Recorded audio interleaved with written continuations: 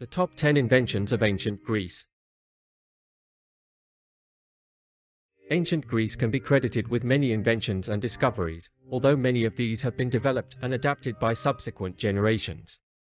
The ancient Greeks' breakthrough explorations in the areas of astronomy, geography, architecture, and mathematics made them pioneers in the field of science.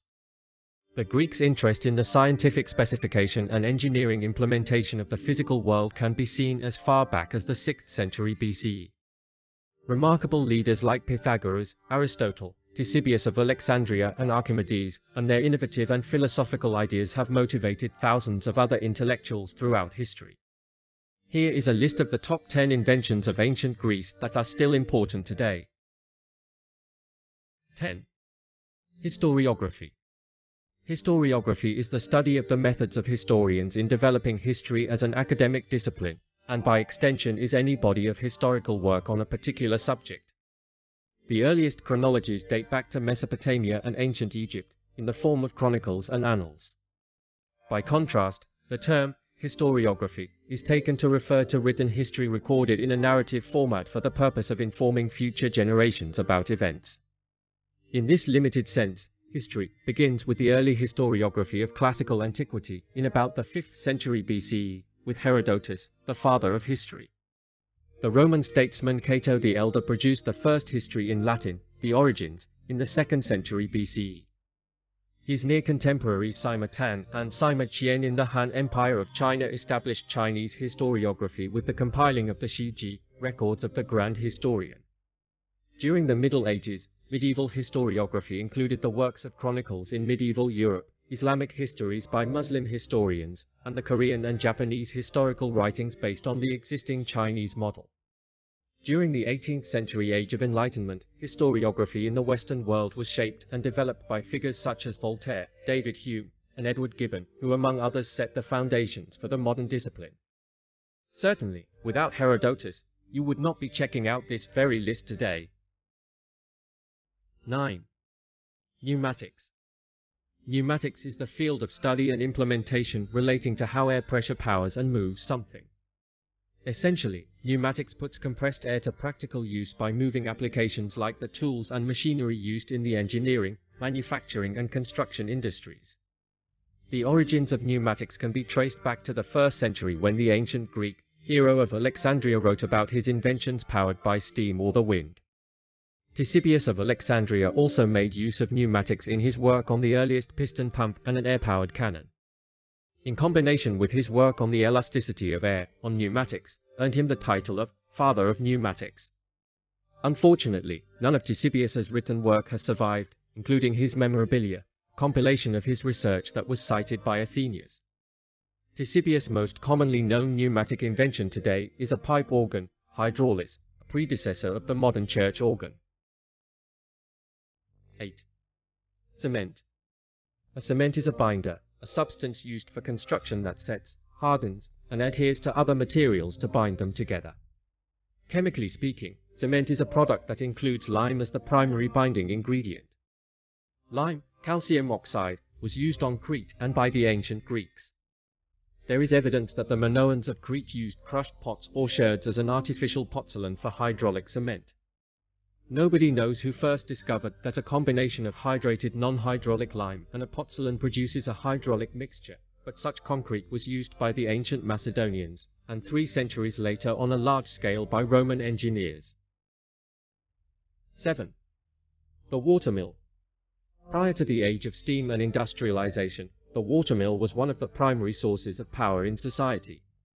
This useful invention takes its origins from the earliest known pericora wheel, created way back in the 3rd century BCE in Greece. Scholars postulate that it was most likely invented by the Greek engineer Philo of Byzantium. Previously, the portions of the mechanical treatise on this particular water mill written by Philo himself were regarded to have Arab origination. However, recent research by British historian M.J.T. Lewis has proved that the water mill was an ancient Greek invention. Water mills were a revolutionary invention and have been used all over the world for the purpose of metal shaping, agriculture, and, most importantly, milling. Milling alone led to the availability of edible food staples like rice, cereals, pulses, flour, and so on. Ever since the invention of the watermill, a number of adaptations have enabled people to use the invention for various purposes. 6. Laboratory science. The earliest systematic laboratory science according to the present evidence is a home laboratory of Pythagoras of Samos, the well-known Greek philosopher and scientist. This laboratory was created when Pythagoras conducted an experiment about tones of sound and vibration of string. It would only be fair to say that, given the evidence, the ancient Greeks made some outstanding contributions in various branches of science including biology and physics. Many ancient Greek intellectuals excelled in mathematics, physics, and astronomy. Aristotle introduced the idea of the Earth as a globe. He also classified animals and is often referred to as the father of zoology. Theophrastus was the first botanist that we know of in written history. The Pythagoreans not only made the earliest advances in philosophy and geometry, but they also proposed the heliocentric hypothesis of the Earth revolving around the Sun and not the other way around as was believed at that time. Archimedes discovered that submerging a solid object in water would displace the same amount of liquid as the object's volume. The Greeks had so much influence in the early concepts of science that most symbols used in physics and mathematic equations are derived from the Greek alphabet. 5. Cartography. Cartography is the study and practice of making maps. It has played an important role in travel and navigation since ancient times. Even though the earliest known evidence of cartography points towards ancient Babylon as early as the 9th century BC, the Greeks took what they had at their disposal and brought cartography into a new light. Anaximander was one of the first pioneer cartographers to create a map of the world. Born between 611 and 610 BC, he made important contributions to the science of astronomy and geography. Anaximander is mentioned in Aristotle's work, who categorized him as a pupil of the physical school of thought, propounded by Thales. Anaximander included all inhabited areas of the world in his map. The map appeared in tablet form and featured Ionia in the center. It was bounded on the east by the Caspian Sea and stretched to the Pillars of Hercules in the west. Middle Europe borders the map in the north, while Ethiopia and the Nile feature at the southern end. Anaximander made immense contributions in the fields of cartography and geography, and his map of the world was indeed a marvelous achievement of that time. 4. Medicine. The ancient world did not fare too well when it came to the curing of disease. Back then, diseases were supposed to be the gods' way of punishing humans, and all possible remedies were surrounded by superstition. That all changed when Hippocrates of Kos started to collect data and conduct experiments to show that disease was a natural process, that the signs and symptoms of a disease were caused by the natural reactions of the body to the disease process. Born in 460 BC, Hippocrates was an ancient Greek physician of the classical age and was considered one of the most outstanding figures in the history of medicine. He was referred to as the father of Western medicine in recognition of his lasting contributions to the field, and was the founder of the Hippocratic school of medicine. The most famous of his contributions is the Hippocratic Oath, which bears his name. It was this document that first proposed an ethical standard among doctors. It covers many important concepts which are still used today, such as doctor-patient confidentiality. 3. Philosophy.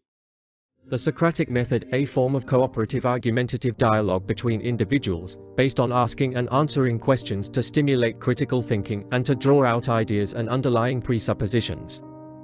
It is named after the classical Greek philosopher Socrates and is introduced by him in Plato's Theaetetus. Before the age of ancient Greece, the world did not see philosophy as we see it today. It was more shrouded in superstition and magic than it ever would be. For instance, the Egyptians believed that if the Nile rose and flooded, making the soil dark and fertile, their pharaoh had commanded it. But the Greeks approached philosophy from a different direction. They developed philosophy as a way of understanding the world around them, without resorting to religion, myth, or magic. In fact, the early Greek philosophers were also scientists who observed and studied the known world, the earth, seas, mountains, solar system, planetary motion, and astral phenomena. Their philosophy, based on reasoning and observation of the known world, played a pivotal role